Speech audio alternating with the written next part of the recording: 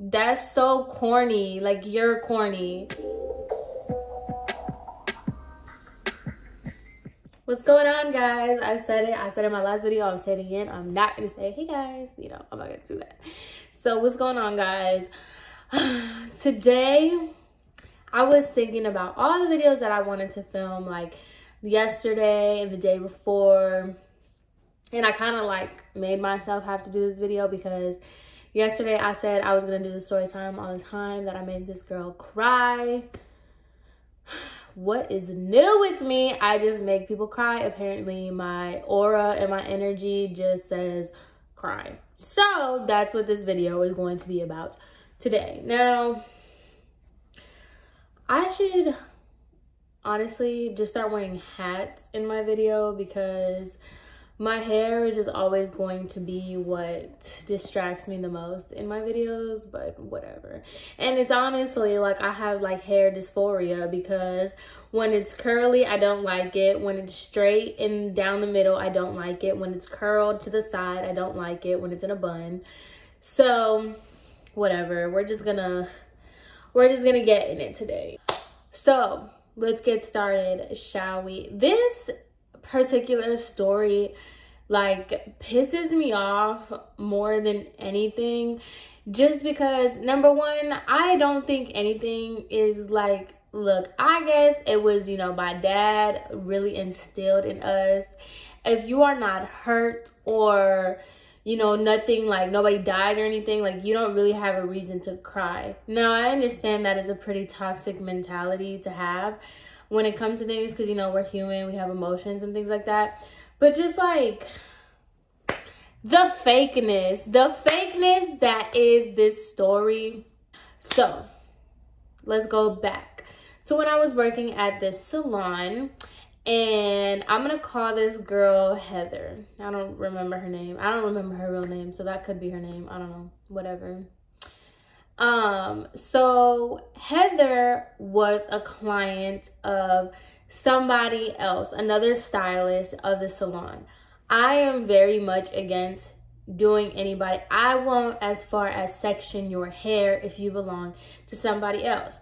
Not, you know, yeah, because like the loyalty to the client, whatever, it's just not good business practice.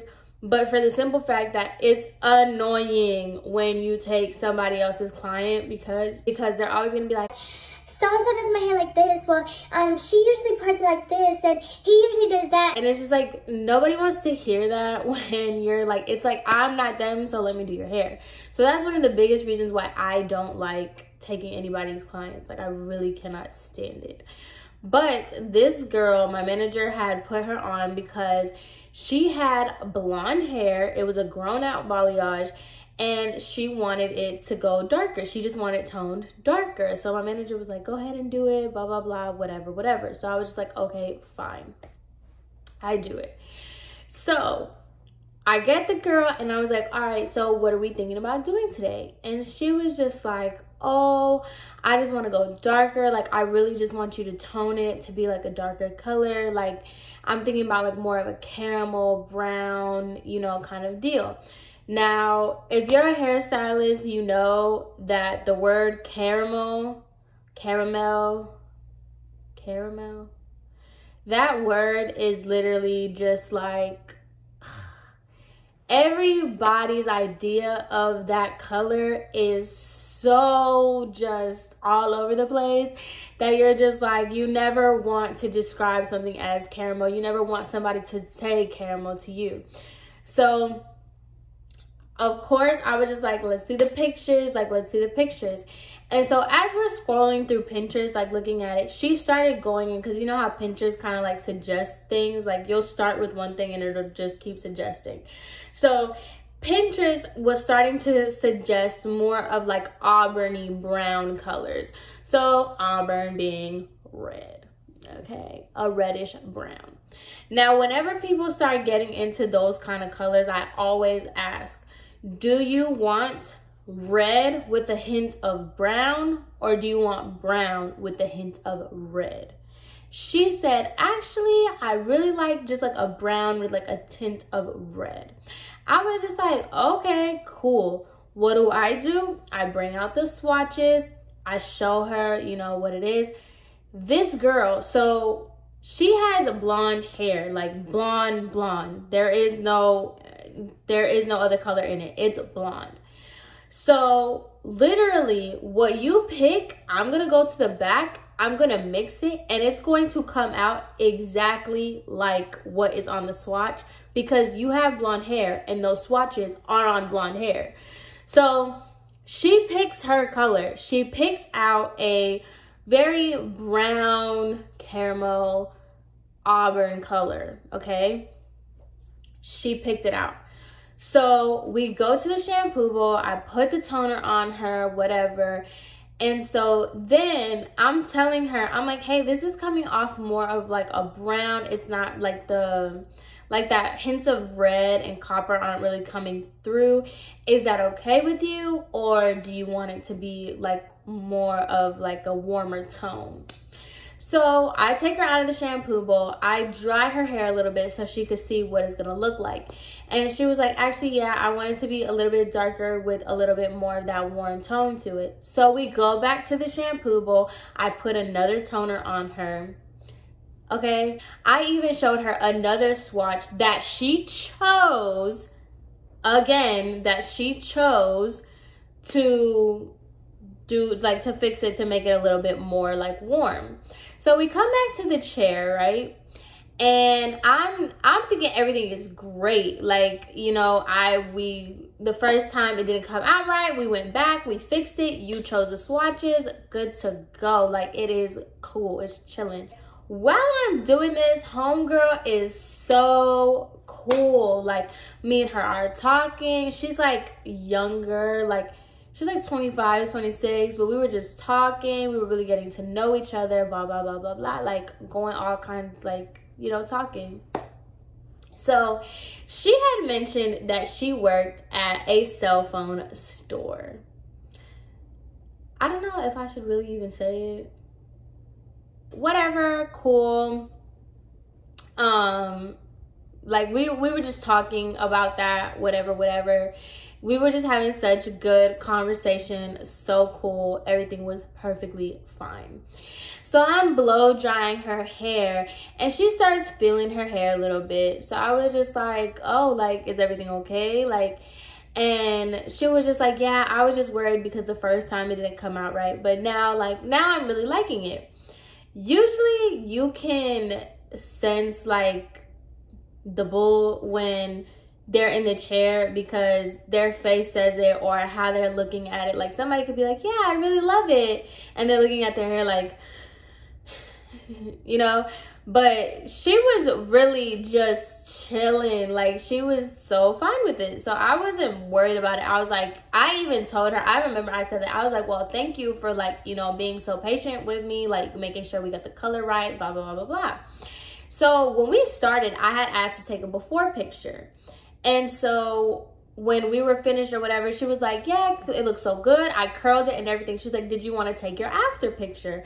And I was just like, sure. Like, I completely forgot about that. Let's go take the after picture, yada, yada, yada. Cool, cool, cool. It is, you know, we straight chilling. So I was just chilling, really. Like, I thought everything was good. I thought everything was peachy. Like, we're good to go. So she gets her stuff. She's like, oh my God, thank you so much. I really like it. I really appreciate you taking your time, blah, blah, blah, blah, blah. So the way that the salon was set up was like, once the person goes to the front, you can't see anything. Like, it's just this big wall. So that she goes to the front, I take her to the front. I'm like, have a great day. It was so great meeting you, blah, blah, blah. I left. I go clean up my station. I was getting my stuff together, like everything. I thought everything was fine. No. So my manager comes to me and she was just like, hey, what happened? And I was like, what do you mean what happened? Like, I was so confused. I was like, what do you mean what happened?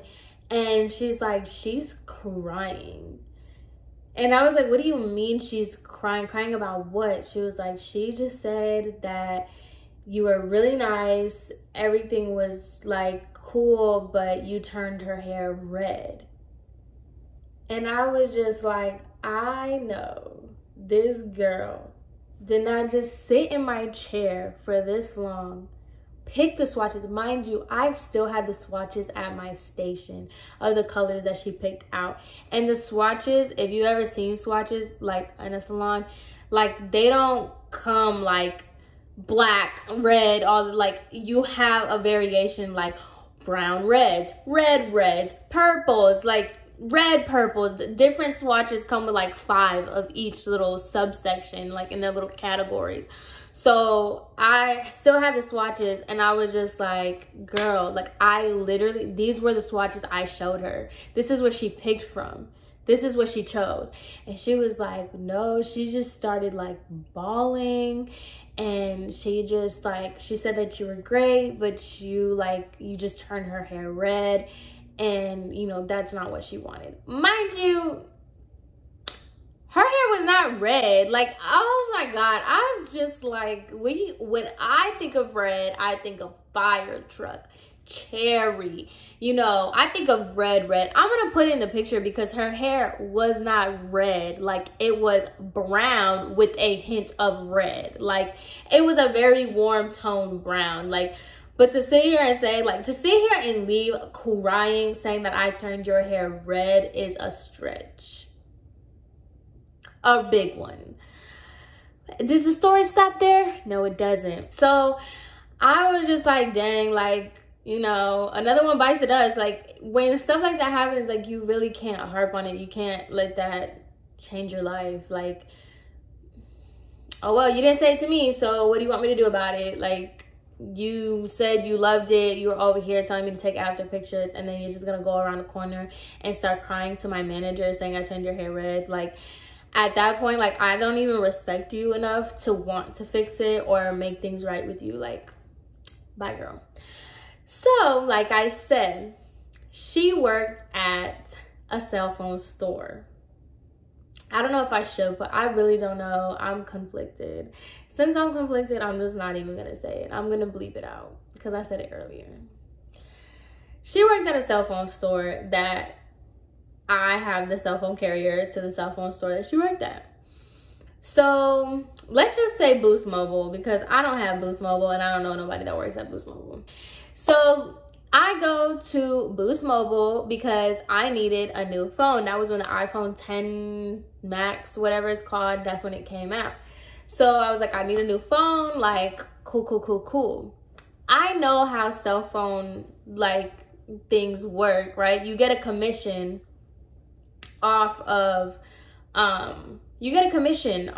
things that you sell, the phones, all this other stuff, you know, like, everybody knows how that works, right?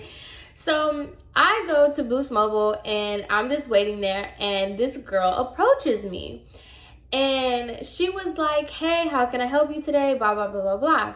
Now, she is looking at me as if, like, you know when somebody's, like, staring at you hard because it's like, I've seen you before, I know you. Or she was looking at me like she knew me or that she's seen me before. I'm really bad. Like, I'm really bad with names and I'm really bad with just like remembering people. So if I don't see you regularly or I haven't seen you enough, like I will forget about you. I'll forget everything about you, honestly. So I was just talking to her regular. I was like, yes, I need a new phone. I still have to pay off the other one, blah, blah, blah, blah. So I'm asking her all these questions about like, how can I pay off my other phone so I can get this phone? And we're talking like, I'm talking about intimately speaking with one another because, you know, you got to get the information or whatever. And I was just like, yeah, I really want this phone, blah, blah, blah. And so she's talking to me and she's telling me like, cause I think I was just gonna go with the regular 10, but she was like, oh, you should get this one and you should up the gigabytes. She's talking to me like, because she was like, oh, what do you do? And I was just like, oh, I'm a hairstylist, blah, blah, blah. And she was like, oh, yeah, you need to up your gigabytes because, you know, if you're taking a lot of pictures or you're communicating with a lot of people, blah, blah, blah. She's talking to me like she does not know me, okay? Telling me I should up the gigabytes, blah, blah, blah. And so then she was like, are you going to get a cell phone case? And I always get a cell phone case. So I just picked like, I always get my cell phone cases at Five Below. They have good cell phone cases. But I always get those. And she was just like, no, like I would highly recommend, because it's made out of glass, I recommend that you get the life proof case, blah blah blah blah blah. So I was like, you know what, forget it, like I'm already paying this much for this phone, I might as well put a life proof on it. So I was like, all right, I'll get a life proof. And so I mean, she was doing it right, I'll give it to her, she was doing it right. Like I had money to spend and she was selling me all kinds of stuff. So then she was like, oh, and I'll let you know that like iPhones, like they're going to cordless charging or whatever. And I was like, oh, so I have to get like the little pads to charge your phone. I was like, I have to get one of those. And she was like, we highly recommend it because like, you know, iPhone is changing up so much and like the battery life will last longer if you get a cordless battery charger. I'm dumb. That was me being an idiot, because I thought she was saying that they no longer bring chargers with the phone. That's me being stupid. I'll give myself that one. That was me being an idiot. So I was just like, okay, throw it in there.